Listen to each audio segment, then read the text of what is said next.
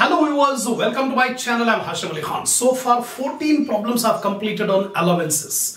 Now in this video, last 3 problems I am going to explain on this topic of allowances. Then we will start the next topic called perquisites. So allowances are of different types like entertainment allowance, house rent allowance, transport allowance, children education allowance, children hostel allowance, etc. But now, in this last video, I am going to explain about the children education allowance and children hostel allowance. So before starting the video, I expect my viewers to have a printout of the problems which I have given in the link under my description. Take the screenshot of the points which I have written on the board, then I'll explain every point in detail.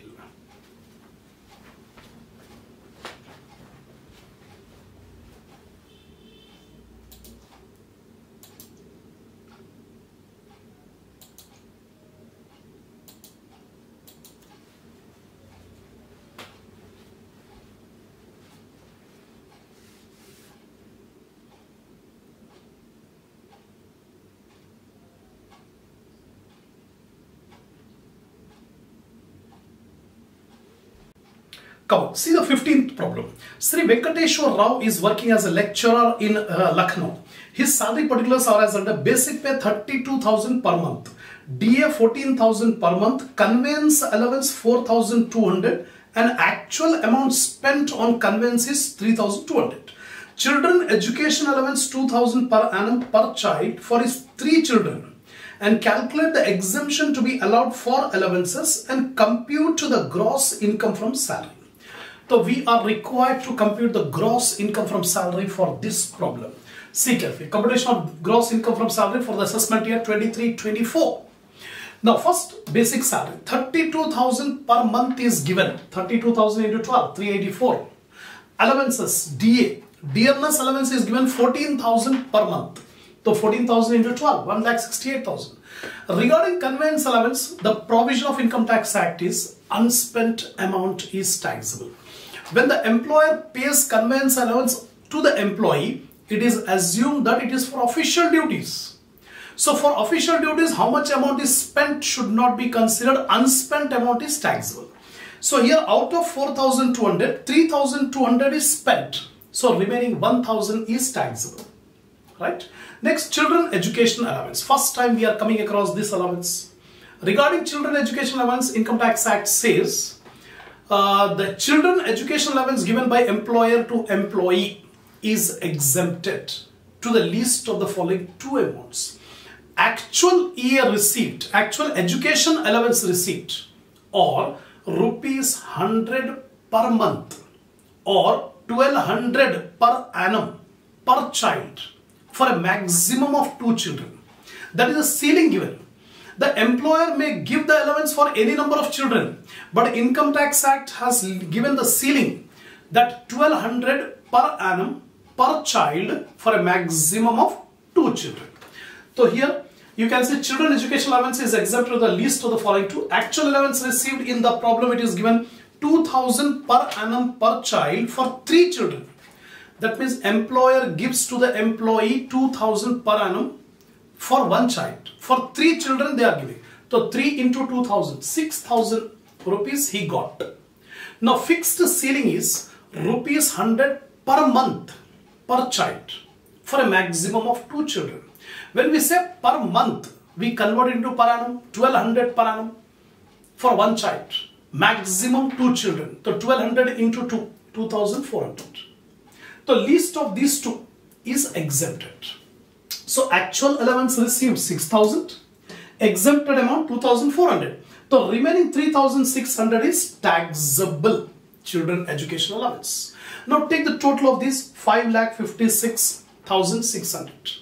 This is the gross income from salary. Now next, 16th problem. Sri Rajesh Agarwal is working in a limited company in Surat. His salary particulars are as under: basic pay 16,000 per month, DA 2,700 per month, children education allowance to his daughter 1,500 per month. That means children education allowance is given only for 1 child, daughter, and 1,500 per month. Hostel allowance to his son 5,000 per month. Actual amount spent 2,000 per month. Calculate gross income from salary. Now, one more new allowance called hostel allowance has come, right? Actually, according to income tax provisions, the hostel allowance given by the employer to employee is exempt to the list of the following two. Actual allowance received is 5,000 per month. So 5,000 into 12, 60,000, or rupees 300 per month per child for a maximum of 2 children. So 3,000 per month means 3,000 into 12, 36,000. Oh, sorry, 300 into 12, 300 per month. So 300 into 12, 3,600 per child per annum, right? Now here compute an actual amount spent on hostel should not be considered. All these points you have to write in examination. So while watching the video, I always suggest my students to keep a notebook, calculator, pen ready and note down the provisions which I am explaining, otherwise you'll forget it. Now, see here, Mr. Mahesh, oh sorry, we are doing this problem. Sri Rajesh Agarwal, computation of gross income from salary. Basic pay 16,000 per month into 12, 1,92,000. Then dearness allowance 2,700 per month into 12, 32,400. As it is, we have taken. Now, children education allowance working note and children hostel allowance working note. In working note, we have to show all calculation. In examination also, you have to do the same thing. You should not roughly calculate and take the figures. The examiner wants the complete working notes. So here, children education allowance is exempt to the list of the following two amounts. Actual allowance received. So here the SSC, the employee got 1,500 per month. So 1,500 per month into 12, 18,000 actual children education allowance received. Whereas the exemption ceiling is rupees 100 per month. That means 1,200 per annum for one child. And he got only for one child only. So 100 rupees per month into 12. So 100 into 12, 1,200. Whichever is least, 18,000 or 1,200. 1,200 is exempted. The actual amount received 18,000, exempted 1,200. The remaining 16,800 is taxable education allowance. Children education allowance taxable 16,800. Now children hostel allowance. The children hostel allowance is again exempted to the list of the following two. Actual allowance received. So in the problem we are given 5,000 per month. So 5,000 into 12, 60,000 children hostel allowance he got. Ceiling is 300 per month. That means 300 into 12, 3,600 per annum for one child, for a maximum of 2 children. But here he got the allowance only for one child. So exemption will be only for one child, 3,600. 300 into 12. So 60,000 received, 3,600 exempted. So 56,400 is taxable. So here I have taken 56,400. The total gross income from salary 2,97,600. That's it. Now last and final problem on these allowances. From the following particulars of income, Mr. Mahesh, who is working in a multinational corporation in Bangalore, compute gross income from salary. Again, details of pay per month. Basic 13,000 per month, DA 8,000 per month, traveling allowance 3,000 totally, and 35% is spent. And academic allowance per annum. So traveling allowance is per month. Whereas academic allowance per annum is 15,000, actual amount spent is 9,000. So two new allowance, traveling allowance and academic allowance. This is the new point. The provision of Income Tax Act, traveling allowance given by the employer to the employee, amount unspent is taxable. Here he got 3,000 per month.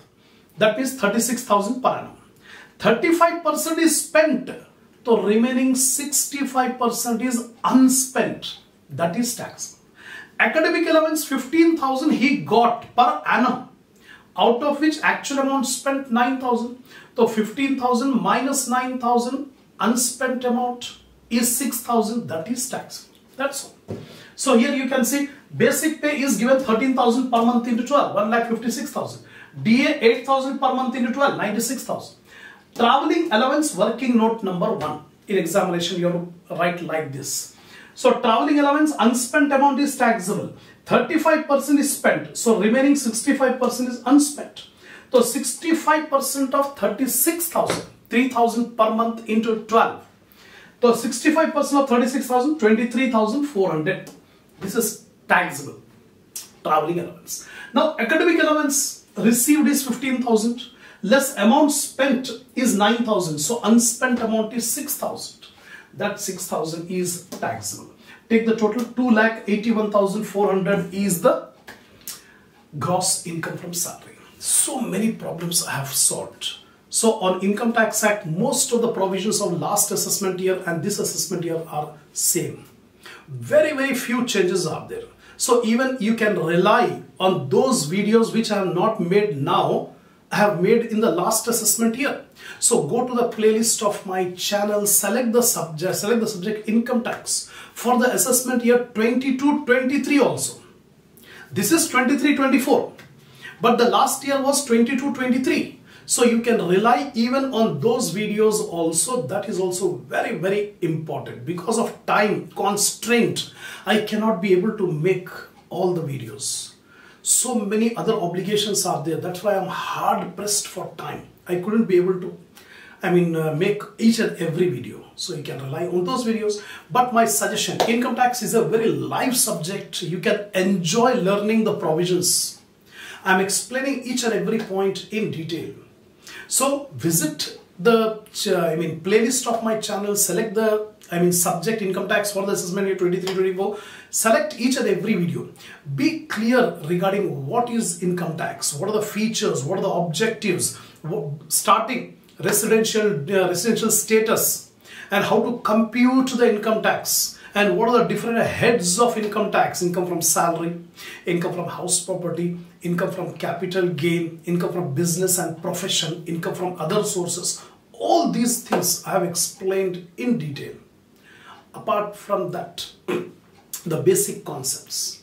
The basic concept like what is assessment year, what is previous year, who is an assessee, what do you mean by income, then what is the average rate of tax, who is a person. All these things I have explained in detail. In examination, don't depend only on problems, because in every examination more than 40%, just like 40-60% you can make. 40% theory, 60% problems. So if you are not sure about theory, you cannot write the problems also.